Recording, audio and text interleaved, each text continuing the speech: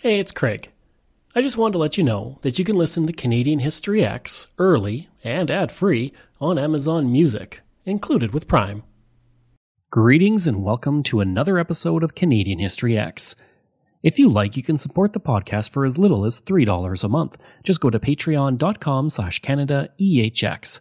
You can also donate to the podcast by going to CanadaEHX.com and clicking donate, or you can go to buymeacupofcoffee/CraigU. All of these links are also in my show notes, and for people who donate, I have various levels of benefits. For $5, you get a thank you at the start of the next episode of Canadian History X, Canada's Great War, and from John to Justin, and on social media. For $10, you get everything from the $5, plus this episode is sponsored by, with your name at the start. Also, I'll state it's sponsored by you on social media. For $20, everything from the $5 and $10, plus a second episode sponsored by you, and promotion of something you're working on. And for $50, everything from the $5, $10, and $20 plus, you get to choose a topic for me to cover on Canadian History X. If you like, you can email me at craig@canadaehx.com. You can find me on Twitter, my handle is Craig Baird, CraigBaird, and I'm on Instagram and TikTok where I put up daily videos about Canada's history. Just go to my username, Bairdo37. And you can find weekly videos on Canada's history on my YouTube channel. Just go to youtube.com/c/CanadianHistoryX. If you want to find transcripts of every episode I've ever done, you can go to my website, CanadaEHX.com, and there's over 700 posts on Canada's history there.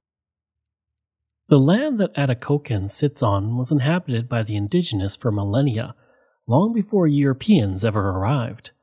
The primary Indigenous group was the Ojibwe Chippewa, and the name of the area and the community itself comes from them for the word caribou bones or caribou crossing. At the current town site, the caribou would often winter, and it was here that many were hunted by the Indigenous to provide them with meat through the cold season.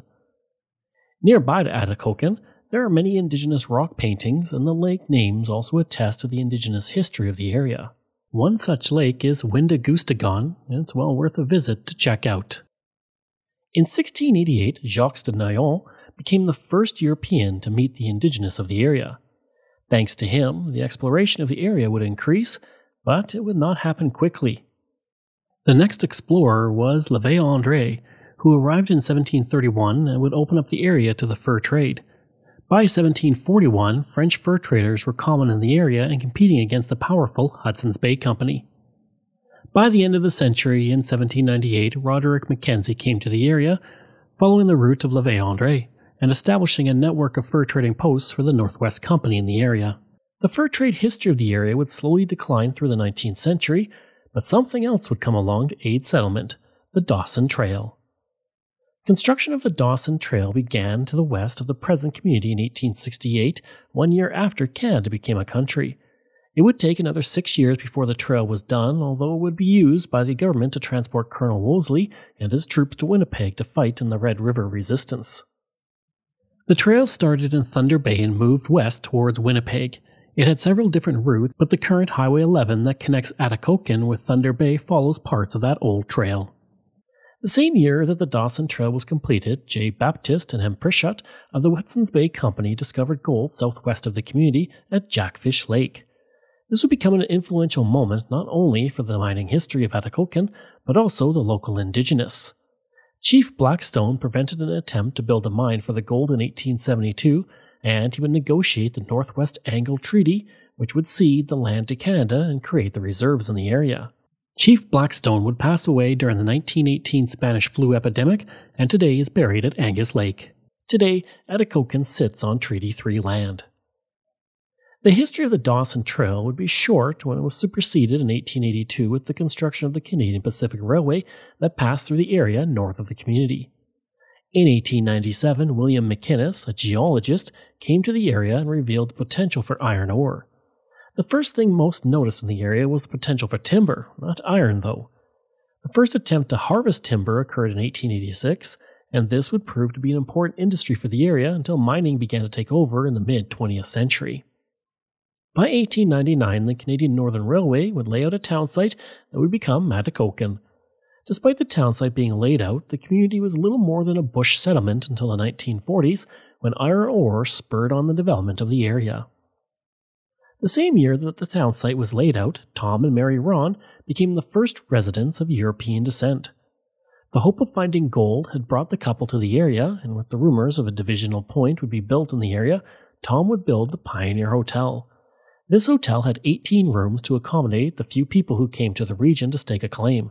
Speaking of staking claims, Tom Ron was the first person to do so for iron ore in the area.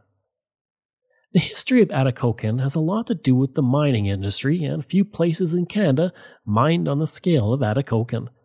This was all thanks to Steep Rock Lake. The lake had been carved by the glaciers thousands of years ago, leaving ridges of water with exposed outcrops of iron. There was speculation by 1885 of mining in the area, but the lake made it difficult to access the iron ore.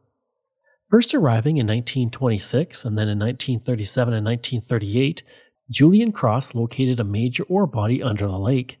Cross was famous for finding a silver mine in the Thunder Bay area, and he was known for not using modern technology and would often travel around with a canoe, backpack, and a pick. Cross and Joe Arrington came into partnership to make the initial drilling possible and to prove that iron ore was under the lake. The iron ore was not flat along the lake. There are fault lines that run through, including the Samuel Fault Line, and that meant the iron ore was broken up and in chunks because the lake is an M shape. Morrison Scarth Fotheringham knew Arrington, and he ended up at Steep Rock Lake. He was a mastermind in one of Canada's great engineering minds, and this would lead him to becoming an important figure in the project to follow. To take advantage of the abundance of ore, Steep Rock Iron Mines was formed 1 year later, but getting to the ore was not easy due to flooding in the mine. Another company formed that operated on the lake was Kayland Ore, which combined Canada with inland steel to create the name. A small shaft was sunk to 1,400 feet below the lake level. The sinking of the shaft went well, but before long it became impossible to get the water out. It may have ended there, but the Second World War was beginning, and the demand for ore was extremely high. To that end, Pop Fotheringham was brought in 1941 to divert the river system to prevent it from flowing into Steep Rock Lake. This began one of the most amazing engineering projects in the history of Canada, and even North America. For Tom Ron, his claims would suddenly become very profitable, and he would sell 109 claims to the Midwest Iron Mining Corporation. He then created Ron Iron Mines Incorporated, using his 60 remaining claims. Sadly, soon after, he went out prospecting and never returned. His body was never found. The diversion of the lake and the draining of the lake was a bold plan. It was so immense that there was skepticism in the United States. Two consultants, two of the top geologists and engineers at the time, verified the work of the men, and that became the basis for going ahead with the river diversion. It took about a year to do it, working around the clock, and they had to build several roads into the area. The work to divert the river system involved removing 110 million yards of silt, gravel, and rock, taking 270 million tons of the lake bottom out. This project moved more earth than the Panama Canal, and it did so in just half the time. The amount of water pumped out in 8 hours was enough to supply all of Montreal with water for an entire day. In one single week, the amount of earth moved was the same amount excavated to make the Yonge Street subway in Toronto. The work to get the lake drained to access the ore was worth it. By 1949, 1 million tons of ore per year was being extracted. 2 mining companies would operate out of the mines for the next 3 decades, the aforementioned Steep Rock Iron Mines and the Kayland Ore Company. The amount of high-grade ore pulled out from the pits at the bottom of Steep Rock Lake was enough to produce every single steel part in every automobile ever driven in Canada up to 1970. And by the time the mines closed in the 1970s, over 90 million tons of ore had been extracted from the mines. While there was enough ore to keep the mines in use for upwards of 100 years, taconite, a new iron ore, was being used more in the 1970s. This made the ore from the mines less economical, and by the 1980s, the mines had closed. The mines may not have lasted long, but they allowed the current community of Atikokan to become the place it is today. The Canadian Imperial Bank of Commerce soon arrived in the community, while roads were quickly built to the community. By 1950, 3,000 people were living in Atikokan. With this rapid growth, lots in the community quickly began to skyrocket in price. What originally cost $10 per acre soon became $100 per square foot. A lot on Main Street bought for $300 in 1949 would cost $28,000 by 1954. In that year, Atikokan was also incorporated as a town. I'll talk more about the changing face of Atikokan at this time later in the episode. In 1921, an epic story of travel reached the world concerning the story of Dr. Graham Chalmers. On September 29th, Chalmers, who was a doctor from Toronto, disappeared in the bush outside the community about 40 kilometers to the northwest. He had been on a fishing trip when he became lost while with his nephew, who had left the bush to attend to other matters. When he returned, he found his uncle gone. A search party was sent out to find the doctor, and the weather was terrible as winter was beginning to settle in. 2 Indigenous men were part of the search party, and after 13 days they would find Dr. Chalmers by following tracks made by the rubber studs in his boots. When he was found, he had no matches and was holding a dead partridge. During his 13 days lost in the bush, Dr. Chalmers had no food or fire, and when he was found, the searchers did everything they could to keep him comfortable for the night, and the next day took him to Fort Frances, where he would board a train dispatched by the Canadian National Railway to be taken home to recover. Upon arriving home, he was greeted by his wife and was well on his way to recovering. Today, smallpox has been eradicated from the planet. For the past 40 years, no human has ever contracted the disease, but there was a time that it was one of the worst diseases in history. It's estimated to have killed upwards of 300 million people from 1900 to 1977, while decimating the indigenous populations during the 1600s to the 1800s. Back in January 1926, Atikokan was the site of a smallpox outbreak that had many on edge. What was thought to be a minor outbreak quickly became very serious when 2 people died and case numbers began to increase in the community. There have been several vaccinations in the community and strict isolation of cases, but it was still spreading. Along with the 2 dead, there were 7 infected that were known about. The people in isolation were also in contact with trappers and lumber camps before they even knew they were infected. It was believed that this strain of smallpox came to the community because of a drifter named Rambling Johnson. Johnson worked at several lumber camps for a few days and visited various trappers. The Winnipeg Tribune reported, quote, "The small town of Atikokan is terror-stricken at the outbreak. Most of the citizens have been vaccinated, and every stranger arriving there is looked upon with suspicion until he is seen by a doctor." End quote.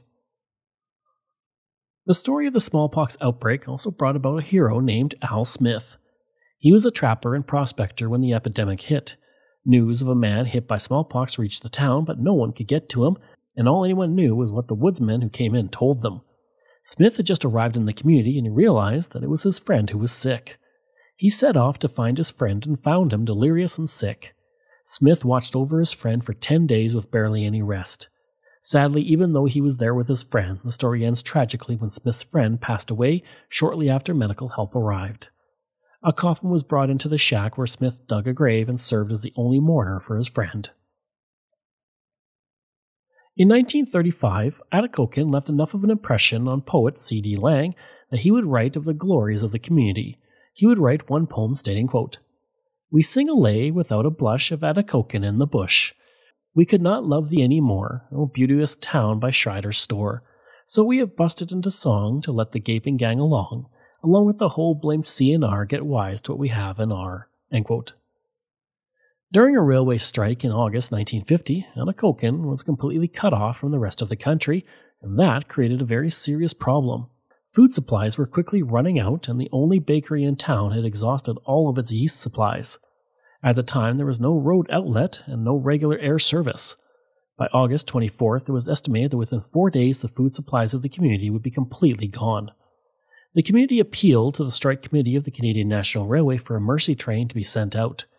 The town put in an order for 250 cases of milk, and the federal government was asked to send in a Royal Canadian Air Force amphibious plane. D. Wright, the chairman of the Chamber of Commerce, would say, quote, "They'll send out 15 planes to look for one person who gets lost in the woods. Well, there are 3,000 of us lost in the woods here." End quote. 2 days before the community ran out of food, a relief train filled with 40 tons of food arrived in the community. As soon as the train arrived, 150 people ran to the station to collect supplies. The boxcar and refrigerator cars were put on siding, and the locomotive and caboose returned to the lakehead. Within one of the refrigeration cars there was 800 gallons of fresh milk, and with the train were union officials who ensured conditions under which the striking organization sanctioned the emergency trip were not violated. During the boom years of Atikokan, during the 1950s as the mines were bringing in many new residents, The community was changing every day.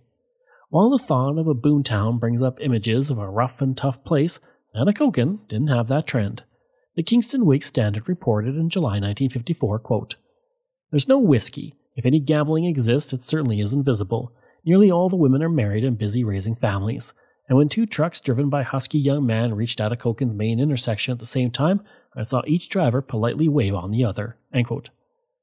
While the community only had 300 people in the early 1940s, it was reaching 5,500 people in 1954, with expectations it could reach 30,000 people by 1960. At the time, Atikokan had the highest birth rate of any community in Canada, with 42 per 1,000 people. To accommodate this, a wing costing $130,000 was added to the hospital, with half being paid for by the government and the other half coming from the community. We delivered in 1959 and 60. We had 325 babies in 59 and 326 the next year. By that time, Dr. Grayson was here and Dr. Wilson. But we had the highest birth rate in Canada by far for 2 years in a row. I had 5 in one day myself. The community was also looking for teachers and paying well for them. When one advertisement was placed in a Toronto newspaper, the community received 55 applications. In 1965, there were 2,000 children in the community attending 5 public schools and 1 separate school. In the high school, there were 450 students. In 1957, Atikokan would join the space race thanks to a group of teenagers who decided to create the Atikokan Rocket Club. By March 1957, the members of the club had fired 4 rockets into the air, and the boys in the club had built a laboratory in the basement of Ron Aiton's house, and they built the rockets without the sanction of the school. The local police would give permission for the experiments as long as the boys were conducting them at least 1 mile from town. The boys would don lab coats and safety goggles, and their rockets consisted of steel tubes about 3 feet long. Due to the fact that Atikokan is on the edge of the Ontario wilderness, with over 600 lakes within only a few hours' drive, there are plenty of opportunities for canoeing. Add in the nearby provincial park, and it comes as no surprise that Atikokan is the canoe capital of Canada. Around Atikokan, there is over 1 million acres of park, with 2,000 backcountry campsites, and canoeing is a big part of living in the area. A morning paddle through the muddy waters of Atikokan can include seeing many bird species, moose and other mammals, and even a few reptiles depending on the time of year and time of day. Known as the Trail of the Voyageur, the community sits right along the canoe route taken by French explorers who traveled west to the Mississippi River and then south to the Gulf of Mexico. If you'd like to learn more about the history of Atikokan, then the best place to check out is the Atikokan Museum. In the museum, you will learn the history of the community dating back to its geological history that played a role in making Atikokan an iron ore boomtown. From there, through organized self-guided tours and excellent exhibits, you will learn about the indigenous, boomtown, and mining history of the community. Only a portion of the museum's artifacts are on display, but this creates an ever-changing exhibit that brings you something new on each visit. A historical park is located next to the museum via a footbridge where you can visit outdoor exhibits of logging and mining equipment. The first artifact donated to the museum was the Shevlin-Clark locomotive, and is now on display in the Heritage Park. It was dug out of the bush and completely refurbished. It was so heavy, trucks could not go over bridges, and it had to come in a special way to be placed in the park. There is also the Barrington Brake, an ore-crushing stamp mill, a logging raft capstan, and a dredge anchor. As well, throughout the town you can see large artifacts on display, which include descriptive labels. To view these locations the best way, you should take the Atikokan walking tour. I hope you enjoyed that episode on my look at Atikokan. If you did, please leave a rating and review. If you like, you can email me at craig@canadaehx.com. You can find me on Twitter. My handle is Craig Baird, CraigBaird, and I'm on Instagram at Bairdo37. As well, again, if you want to support the podcast, you can for as little as $3 a month. Just go to patreon.com/CanadaEHX. And you can donate to the podcast by going to CanadaEHX.com and clicking Donate. I'd also like to thank all of my wonderful patrons, and I apologize if I get any names incorrect. Michael Matthews, Joanna Parker, Jeff Dahl, Vobs, Robert Page, Richard D., Colin Johnson, Jeff Hershey, Kyle Murray, Steve Pakin, Matthew Gartho, Lionel Romaine, Dr. Bob Turner, an anonymous patron that I truly do appreciate, Randy Hayden, Doug Campbell, Reg W., Deborah Carlson, Francis Helbling, Nick Zinri, Shannon Marshall, Clinton Martinez, Dimitri Shove, Aaron O'Hara Myers, Robert Dunseith, Todd Casey, Catherine Roy, Luke S., JP Bear, Jason Hall, Phil Maynard, and Iris Gray. Thanks, and we'll see you again next time.